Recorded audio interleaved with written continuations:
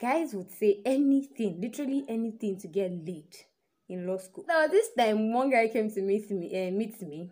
See my English, I'm already taboy. Anyways, and he told me that he basically said it like outrightly. What would it cost to have you? At first, I thought it was just messing around. It was just saying, "Oh, I love you so much," and what would it cost to be with you? But he didn't mean it relationship wise. Like, and they're like very blunt. They will say it the way it is. He said, "What will it cost to have you?" And I'm like, I don't understand. Like, he repeated, "Hey guys, welcome back to Sunshine's Paradise, guys. It's good to be back here. I don't know if you've missed me, but I've missed you guys. I'll not lie." So guys, it's really amazing to be back here, and you guys know the drill. Please subscribe to my channel. Please, I'm begging, subscribe. It won't cost you nothing. Just subscribe right now. Look below this video and subscribe like right now. And please share with your friends. And leave a comment in the comment section. That won't cost you nothing as well. Just let me know what your thoughts are towards this video.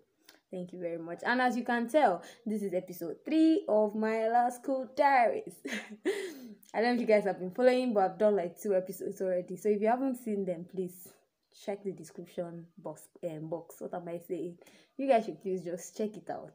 Check out episode 1, 2, so you are following up to date, because it's really amazing. And it's not just for lawyers or law students. Anyone can see these videos. Like, they tell a lot, not just about law school, but even about my person. So yeah.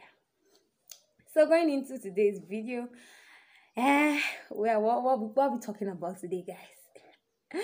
Okay, we'll be talking about my surprises in law school and things like, would I say, got to learn the hard way in law school. So majorly surprises and just some tips here and there. Yeah. So first of all, there's one thing I want you guys to know. I don't know about other institutions, but for law school, the pressure is insane. I will not even lie. Like, from the first day of classes, people had already started spending like sleepless nights. People were doing TDV, like today break reading. To the extent that sometimes our lecturer started telling us that, what's up? Like, we just resumed and people already dozing in class, like, because they've been reading all through the night. Like, what are people reading? We just resumed and everybody's already like on their toes. The pressure is damn crazy. I will not even lie. That's one thing you should know. The pressure in law school, like, it's not overrated though. You know the way people say law school is overrated. For the pressure, it's not overrated. I mean, you're just lying down to like take a nap, and you're seeing your fellow law school, your fellow mates like reading like there's no tomorrow. You feel guilty that, hey, my money is wasting. My 300k plus is wasting. So you want to like maximize it, and it basically puts you on your toes. But however, it can be very would I say tiring. It can get to your psyche if you're not careful. So you have to know where to draw the line, because at the end of the day, what works for other people might not be necessarily what works for you. Because for me then, my roommates then that I was staying with, one is like, she can read for like Africa. Like, there's no tomorrow. She loves reading. Yeah, I'm a law student, but I try to read, but no, reading is not like one thing I can do for so long. I get tired. So I had to create my timetable. So while I'm sleeping, I'm resting my head. The ones I can read, I will read. I cannot just come and kill myself. So eventually I had to create a timetable for myself. So I had time for reading, and I had time to like chill out, and even though it was like little time, but I needed to have a breathing space for myself basically. So that was it. And going forward, please, if you hear any background noise, as usual, it's a full house. So I apologize for any noise you can like hear in the background. Thank you very much for your understanding. Then second thing I learned the hard way. Guys would say anything to get laid. Now this is the fun part. I'm serious, guys. Guys would say anything, literally anything, to get laid in law school. Now, like I said earlier, because the pressure is insane, everyone is like trying to find a way to ease this pressure. For guys, like, I don't like, because of the way a man's body works, their hormones and everything is all raging. So they'll basically tell you anything because they just want to get laid. Some will even deny, even if they have a fiancé, even if they are married, they will deny it just because they want to get laid. I had the married roommates. Guys were still asking her out. I'm like, for what? They did not mind. She was always wearing a ring. They didn't care. Like I said, they'll do anything to get laid in law school. So let me just share like 2 experiences I had personally. I'm not making this up, guys.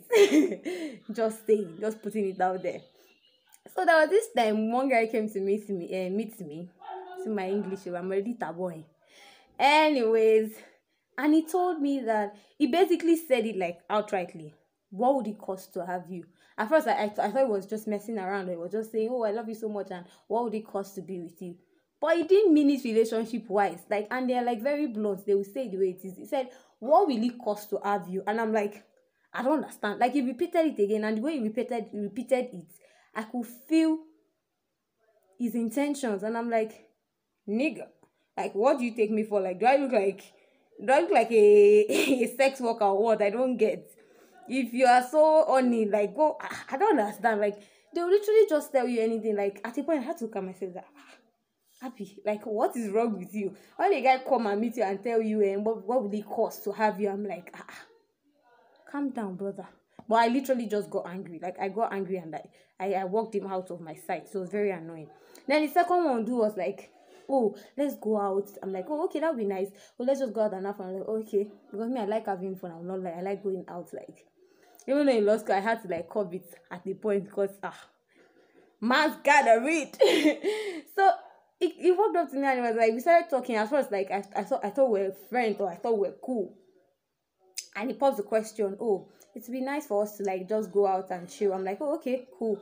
And the next thing he said, we can go for like 3 days. This was after exams now, or close to the period. I think we're done with the exams, but we're still doing some things, maybe clearance and all. He said, it would be nice to go out and chill for 3 days. I'm like, 3 days where? Like in an hotel or something. I'm like, okay, 3 days in an hotel. I don't understand. For what? Then he was like, just chill now. And this was someone that like I could feel from his look. I don't know for you guys, but for we girls, you can tell when a guy's on him. Merely looking at him, I could see his blood dripping. Like his body temperature was high. Like that's I think one thing I know about many guys when they are on it like that. Body temperature gets high.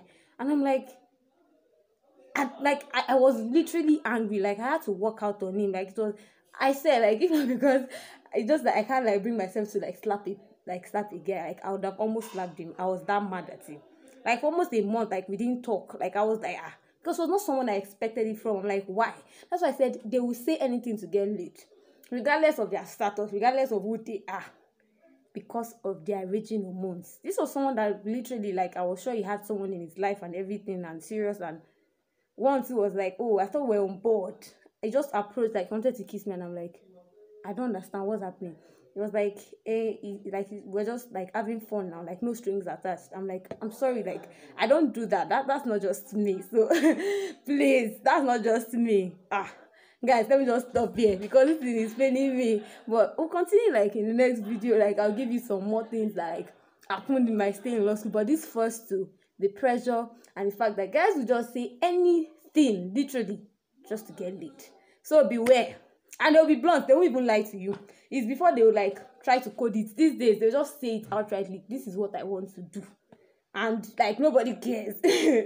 So let me just stop there for now. If you're still watching, thank you very much. I love you guys. See you in the next video.